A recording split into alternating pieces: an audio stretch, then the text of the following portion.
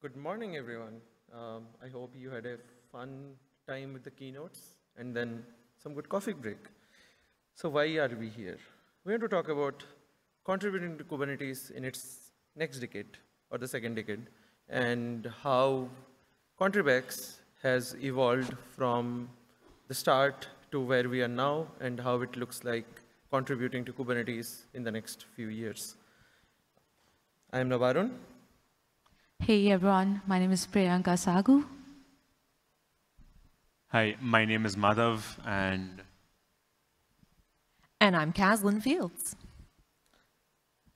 So today we are going to talk about, we just want to give a rundown of how to contribute and intro on SIG ContribEx, what do we do, and then go over what are the changes that has happened for making contributor experience better over the years. And then we will run through some of the hot topics that people can contribute to in SIG ContribEx. And then we want to talk about some important pitfalls that contributors need to take care of when they contribute, and that's the most important part. Now, going over, how is the Kubernetes community structured? We have almost 86,000 plus contributors at this point.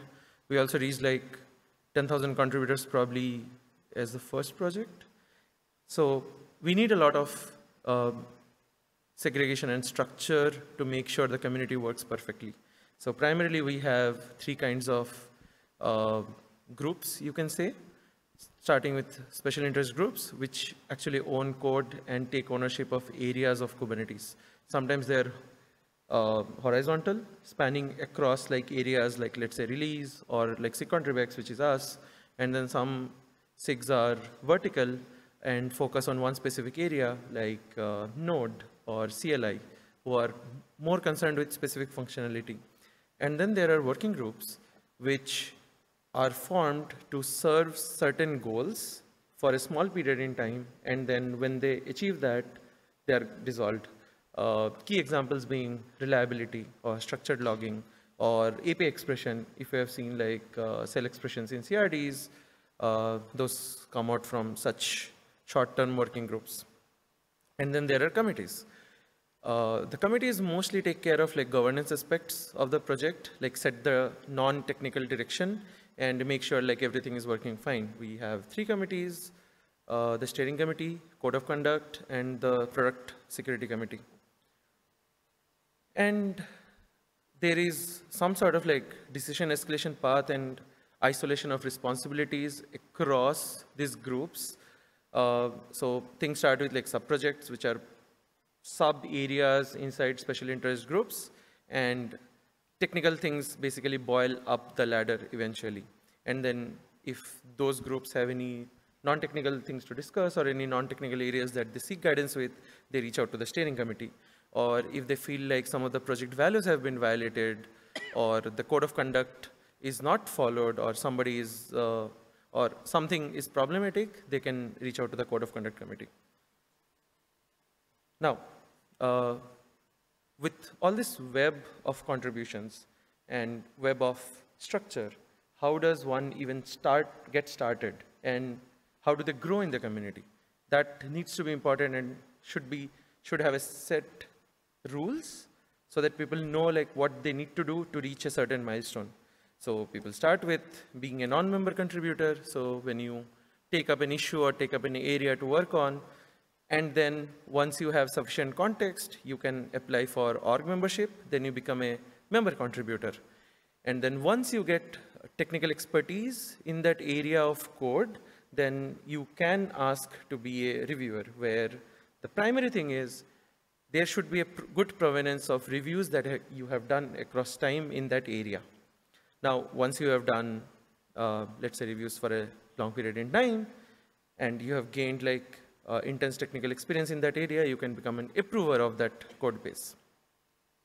And basically, you go beyond the levels. Now, this is the ladder that we used to follow until last year. We made a change to introduce a new role called sub-project lead. And this was largely done to make sure we segregate between people who do technical approvals versus who set technical direction for the specific groups. So for example, let's say you are growing through the ladder and then you achieve to be a technical lead for a group. One good stepping stone is to be a sub-project lead, like lead a specific sub-project. To give an example, SIG CLI has several sub-projects. One of them is like customize. So if you want to gain expertise in those areas, you start becoming a sub-project lead in one of the areas, and then that sets the tone for you to become a technical lead in the future. And the existing chairs and TLs of the group will have good context on who they can ask to be the next technical lead or the chair. Okay, you have now seen like what is the structure and how do people grow. But where do you get all this information at your own cadence? So the Kubernetes community repo is the repo for all contributors. It's the starting point for every piece of information. So you can go there by just going to a browser and typing git.ktos.io/community. Once you go there, you have several directories. And most of them are around the specific groups, which have information on those groups. Now let's see like what information is there. To start with, I'm just focusing on our special interest group, which is Contributor Experience. To start with, we write like what does the group do, and it links to the charter. The charter specifies what are the duties that the special interest group should do and what areas does it own. And then you might wonder like where do the people meet? So most of the groups meet very regularly, maybe a bi-weekly or a weekly or a monthly meeting, depending on how frequent they need to meet. Especially at SIG ContribEx, we meet like every alternate week on Wednesday. So if you want to join, if you want to know like what is going on, the meeting is the great point. But then again, the meeting time may not be very suitable for everyone to join around the globe, and that is a problem that we try to really solve and keep in our mind. So we record all of our meetings, and the agenda is recorded really clearly. So you can go through the agenda, the meeting notes, and look over the recordings to find more context. Next up, who can you contact if you want to contribute to a certain area? So the first points of contact are the chairs and the technical leads. You can reach out to them, and they are listed down in each of those readmes inside the directories. And then how do you reach out to them? You can either poke them on the Kubernetes Slack by joining slack.ktos.io and getting yourself an automatic invite. You join the Slack, and then you go to the Slack channel that is mentioned on the repo and then ask questions. If Slack is not your thing, you can also ask a question on the mailing list. You just need to join the mailing list and then shoot an email, and then anyone can respond. Now, I talked about subprojects, but what subprojects does a SIG have? Those are also listed in that very specific README. For example, here, if you see, we have a subproject who handle and manage the community repo, and then there is the community management subproject, then there is the contributor comms subproject, where which handles the contributor blog, the parts and pieces of the contributor website, and the tweets that go out from the KTS contributors handle. With that, I would hand it over to Kaslin, who would explain more about SIG ContribEx. So who here knew that the Kubernetes project had so much structure? We've got a few hands out there. Who's feeling a little lost in all of the structure of Kubernetes? Yeah, that's right. Can relate, folks. So basically, the technical work of Kubernetes is split up into these special interest groups and further split up into sub-projects. So as someone who is a potential individual contributor, those are the areas that you most want to look at in terms of figuring out what parts of the project interest you. So we didn't say it out loud, but we showed it on the screen actually. Myself and Nabarun are the co-chairs of the special interest group for Contributor Experience, which is why we're here talking to you about contribution. And Priyanka and Madhav are the technical leads of the special interest group for Contributor Experience. So what we do is we're responsible for improving the experience of folks who contribute to Kubernetes, which we hope will be you, if it's not already. We do this by creating and maintaining programs and processes that promote community health and reduce project friction, while retiring programs that are not serving the community. A very important part of any project is removing things. The best PRs are negative code. So as Nabarun, I can't do this today. As Nabarun said, we have quite a few sub-projects in the special interest group for contributor experience, which means that we cover a whole lot of different areas, and there's a lot of different areas that you could potentially have interest in. So we have a community sub-project, which is pretty general. It used to run a community meeting every month, and then that was one of those things that we got rid of because people weren't attending it and we weren't getting enough content for it. But it does own and manage the overall community repo, including community group documentation and operations. I am a co-lead of the sub-project for contributor communications, which we'll talk a little bit more about later as a great place for new contributors to join in. But basically what we do is we amplify the success and actions of the contributor community by doing blog posts, social media, those kinds of things. And also communicating with the contributor community directly about things that impact them, like the Contributor Summit. We also have contributor documentation. This is not the same as project documentation.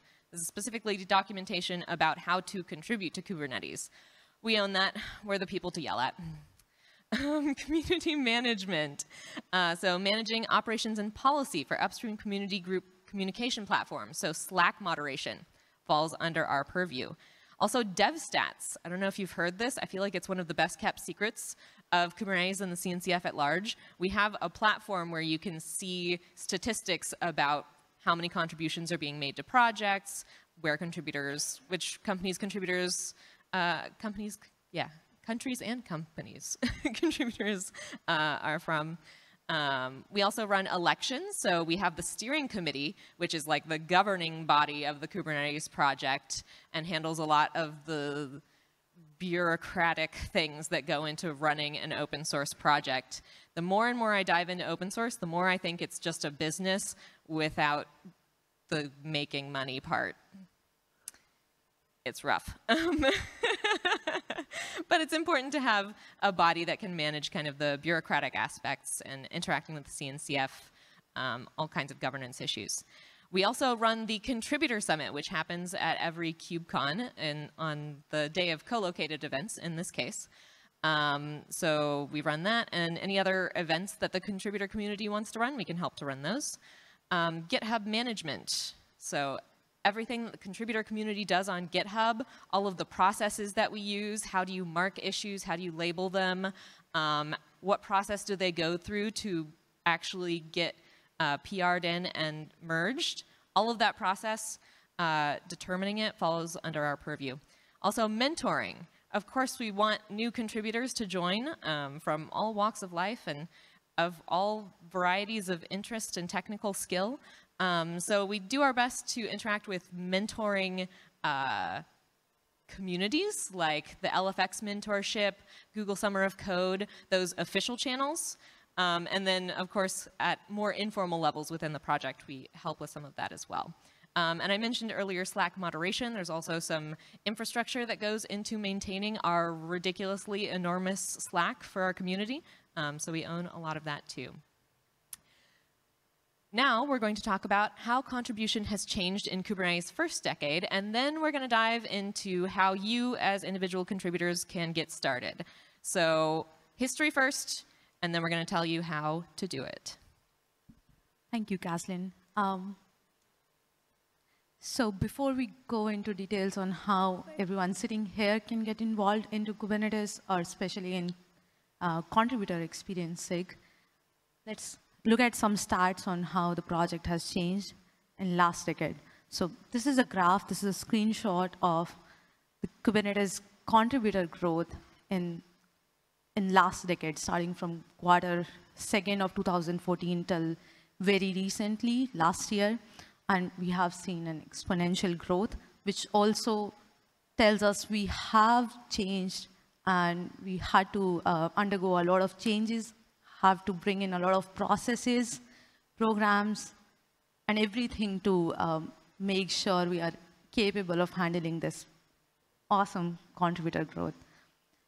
These are the actual numbers right now. These are the stats that we took from DevStats. This month itself, we are at a mark of 86.6 thousand contributors at this point of time with 4.13 million contributions. And out of all these contributors that we are talking about, we just have 6.5 thousand reviewers. So we are in a great need of reviewers. We are in great need of people to grow up the ladder. So please look for the next section on how you can get involved. This is where Kubernetes in the whole CNCF ecosystem is. We are number 5 by activity. So these numbers are based on our GitHub activity. Kubernetes project in the CNCF ecosystem is 5 by activity, number 3 by the authors, number 2 by the number of comments we generate, number 32 by commits, 11 by issues, 4 by PRs, and 36 by pushes. And it's growing rapidly. So we had to bring in a lot of changes to make sure we are able to sustainably grow with this contributor growth. And these are some of the things we did in last few years. The first one is GitHub label and process changes. So we talked about the SIGs, we talked about the working groups. We have work happening across the project under these, I think, hundreds of SIGs and working groups and small projects together. And we use GitHub to manage our backlog or track our activities. And we have a whole process of automation around applying labels or using those labels to fill our boards to manage and track our activities. So we have, and still improving our processes on how we can better keep using our GitHub labels and bring automations or add new labels so that we don't have to do a lot of manual churn to fill our boards. We can use what the processes we have and use the people to actually do the work. GitHub org membership is a big thing for all of us right now. We saw the contributor count increasing, but that also means not only we are getting new contributors every year, every month, I would say, but we also have to track how many of all those contributors are active. We have to do that for many reasons, because each contributor costs a lot of resources to the project, and if we don't use our resources properly, then it's a cost. We can better utilize it. So for GitHub org membership, we have recently done a few changes. We have introduced an audit tool. What we do with that is we had a process in place for auditing all the inactive org members.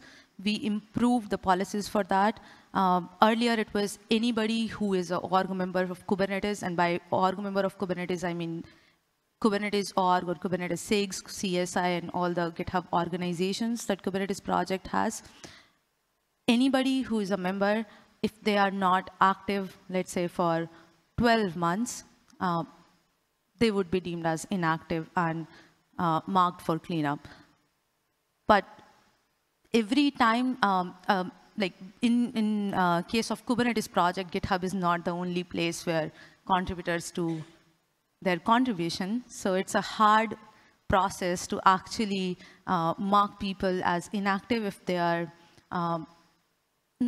doing their work outside GitHub. So this last few months, with the help of Nabarun and other people in the ContribEx, we actually did our very first inactive org membership cleanup with a lot of exceptions, but we brought in a tool, audit tool, that uses DevStats, that takes numbers from DevStats on, for all the contributors of Kubernetes project, gives us a list of all the org members who are inactive, and then we can use another tool which is called Peribolos to actually do a inactive org members removal.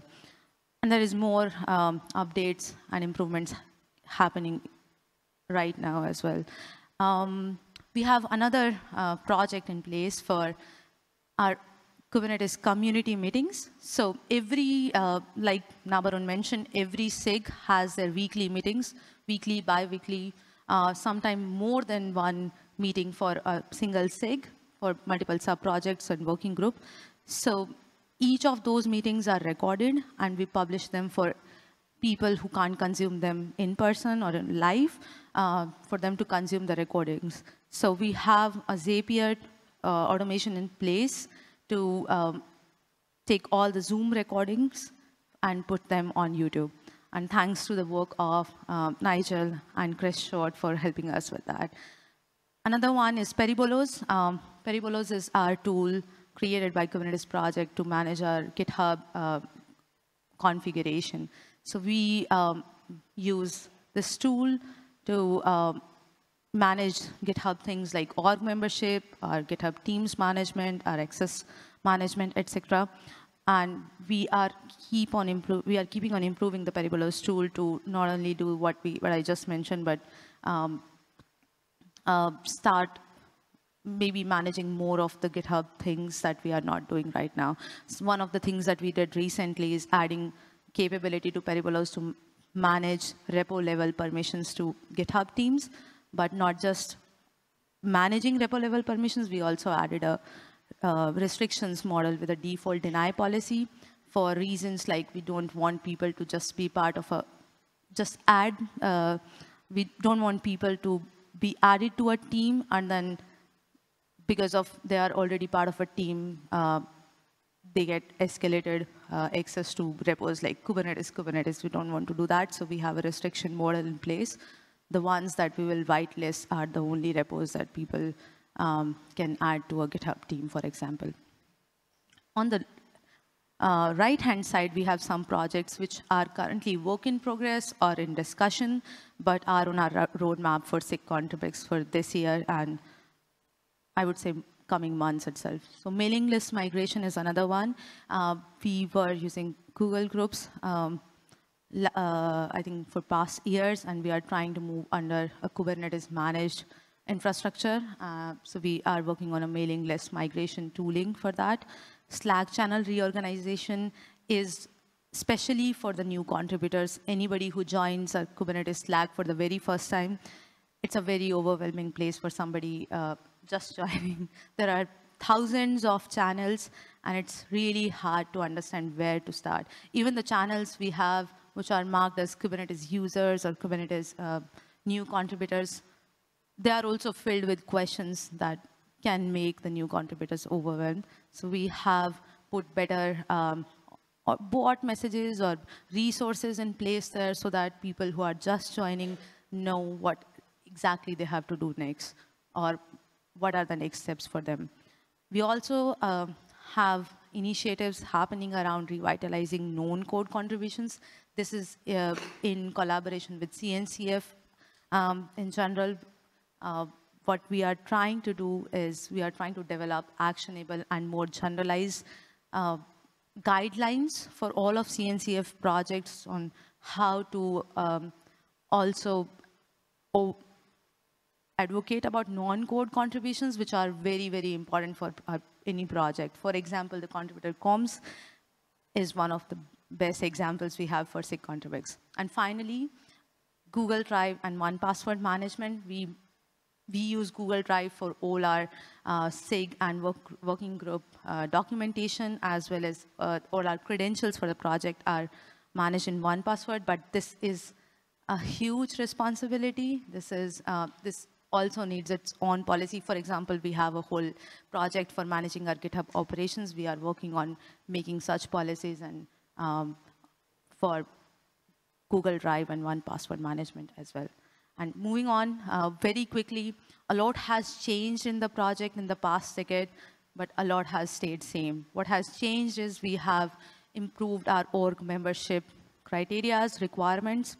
earlier, anybody with a defined number of contributions can join, but right now we are fine with the same number of contributions, but we really encourage you to make substantial, very important contributions, because the only motivation is we want people to stay in the project and to work that also, that is not just like a 1 week worth of work. We want to, org membership is,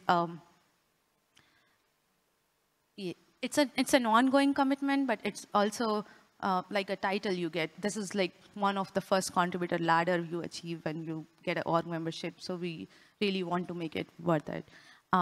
Contributor ladder we already discussed. And last thing, contributions and contributors across time zones. This is an ongoing problem and will stay. So we are trying to bring in more async communication and processes so that we can cater to requirements of contributors across time zones.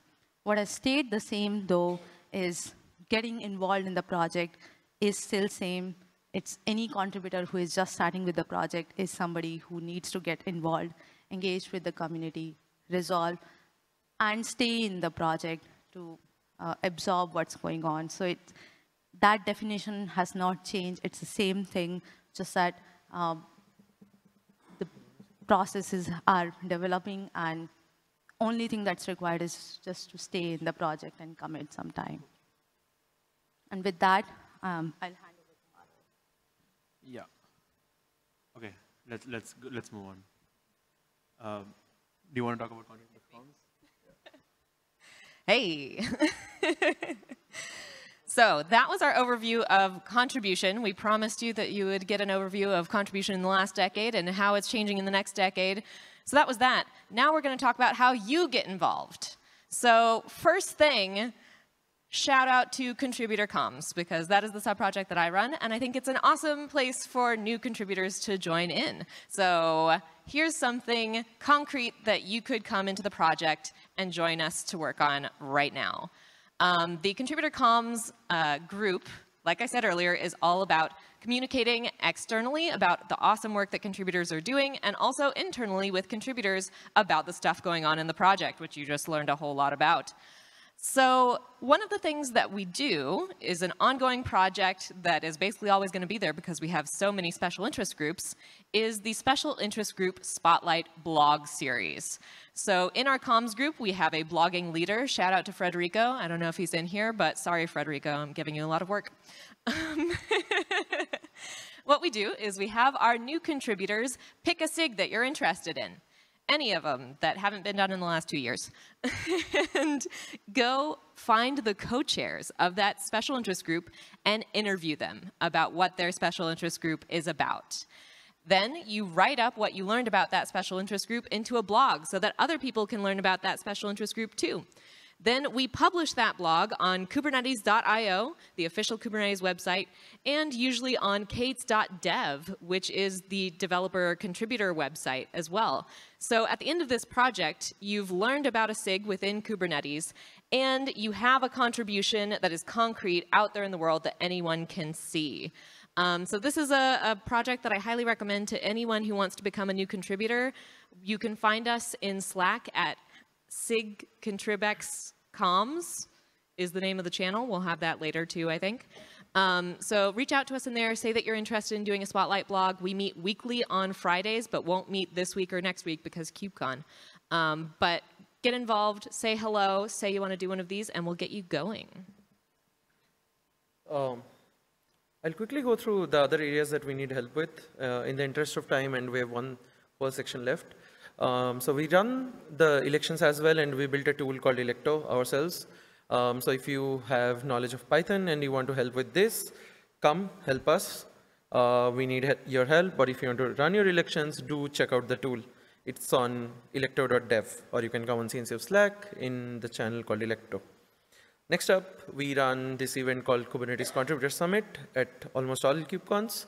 If you have event management experience and want to do something for the Kubernetes community at the same time, you are welcome to help. You can just come to the SIG ContribEx channel on Kubernetes Slack and ask how do you get started. On the automation side of things, there are 2-3 specific areas. One is the contributor website, which is the first stop for any contributor to get some more information other than the Kubernetes community repo. If you have experience with Go and Bash, we really need your help in changing the generator that we use to convert Markdown to HTML. We would really love your help there. And if you have experience with Go, Priyanka talked a lot about like Peribolos and how Peribolos does org management. There are a couple of areas of work that you can help us with. Do look at the issues. Once we share the slides, you can just click on the issues and come and register your interest. Now, when you register your interest, do also mention like why you want to do this and some prior precedents so that it becomes more relevant for someone to mentor you. With that, I'll give it to Madhav to talk about contribution pitfalls. Okay, I think there was a lot of info that was just thrown at you, right? So this section of the talk was essentially meant to share some of the pitfalls that we faced, some of the failures that we had personally when we started contributing.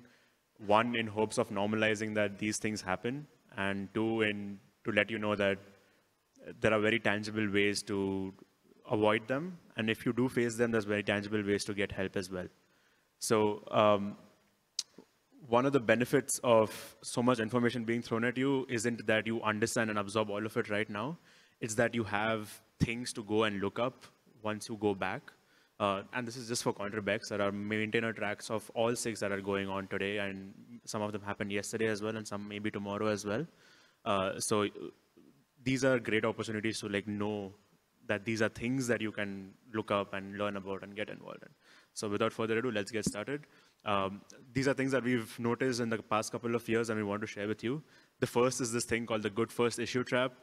When you go to any open source project, one of the first things that you might look for are good first issues, and they're excellent ways to get started with. They have a low barrier to entry. However, your experience in the Kubernetes project might not be the same as with other open source projects, because a lot of the good first issues that you will come across still require you to have some of the context over there about any of the subparts of the project that it's meant for, right? So you might feel overwhelmed to the extent that you might not want to stick around, or you might not want to work on it anymore, which is completely understandable, and it comes with justifiable frustration. So when that does happen, please remember that this is going to be slightly more difficult, but it's going to be that much more worth it, and I'll tell you why. Okay, the next part is what I like to call embracing the entropy a little bit. So Kubernetes has a lot of moving parts, and picking up a task that might seem tangible can also prove to be overwhelming, as I said. There's a few reasons for it. The project as a whole has a ton of undocumented context. So there's a lot of institutional knowledge that goes into running Kubernetes, that goes into writing code for Kubernetes. And someone who's coming in anew, might feel like, what's going on? I thought I knew what I had to do, but this is completely different. And that's understandable.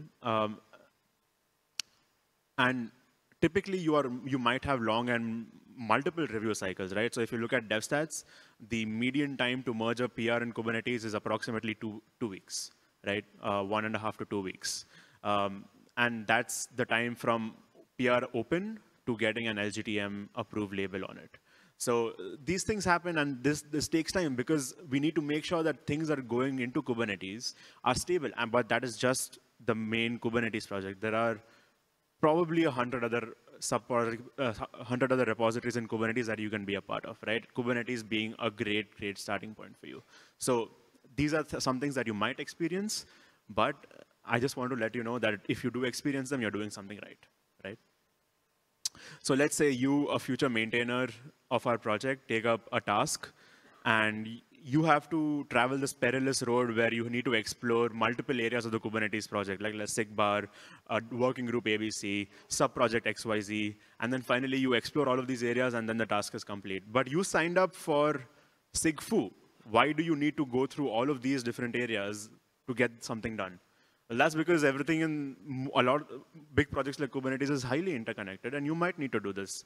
But there is good news. If you decide to embrace all of this chaos that comes with it, all of this unsigned up for work that you end up facing eventually, it becomes slightly easier, because now in the future, when you take up something similar, let's say you assign a task to yourself for SIG bar, you already have some knowledge of SIG bar from your previous thing, and so on and so forth. So you're essentially caching a lot of context and caching a lot of knowledge for yourself for the future. So all of this sticking around compounds over time.